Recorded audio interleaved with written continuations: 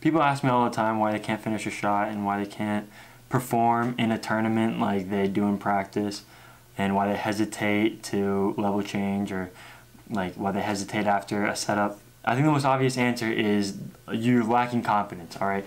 And there's two parts to building confidence, okay? There's two parts. There's your preparation, and there's actually using it. There's like actually wielding your confidence in like when shit hits the fan, when it's go time. Your confidence is basically your belief in yourself in your training, right? Your belief in your ability to perform what you train. This is the biggest reason why kids can't finish a shot, why kids get stuck after the setup, why they get stuck in certain positions, because they don't believe in their training. In my opinion, the best kind of training is repetitive drilling and just ingraining those movements, those muscle movements into your brain. With that, then when you see a scenario open up, when you see a scenario you're familiar with, you're able just to do it. You can just do it, all right? And now there's two parts to confidence.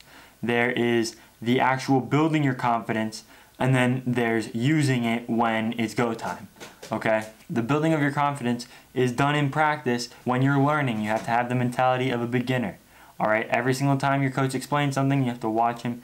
You have to try and take as much as you can from him teaching you. And now this means when you go to do it after he explains it to you for technique, then you have to do it slowly, perfectly. You have to be able to do it slowly, perfectly, all right? And then when you start drilling it on the whistle, then you have to start speeding it up, all right?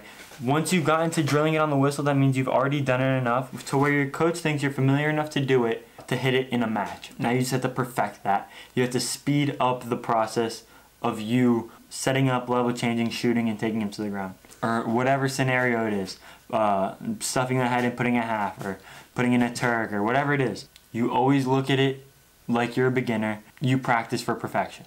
You practice to do it perfectly. You practice to make the muscles that do that stronger. Push your ability, like do everything. That means push your ability to snap, to level change, to shoot, to turn the corner. You have to be constantly pushing it so you constantly adapt and improve. Now in practice, you have to be a beginner. But in tournaments, you have to think you are the shit.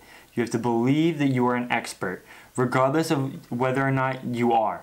Okay, you have to believe in your training, you have to believe in your coaches, you have to believe that you know what to do, okay? You have to believe that when you see an opening, that it is an opening and you have to take it with zero hesitation.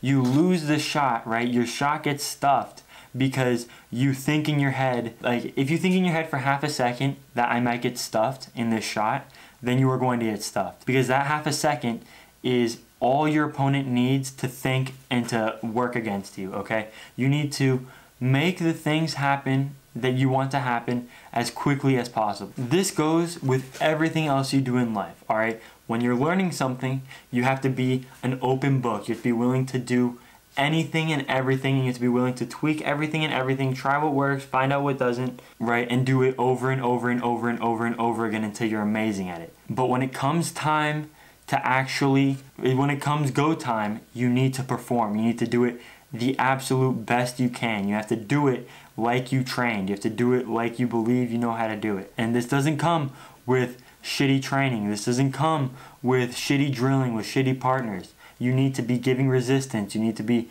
like doing the things winners do. But if you do all those things, if you do everything right, and in the match, you for 1 second think that you're not going to make it, you won't. Okay, that's the whole point. That's the whole point of this video.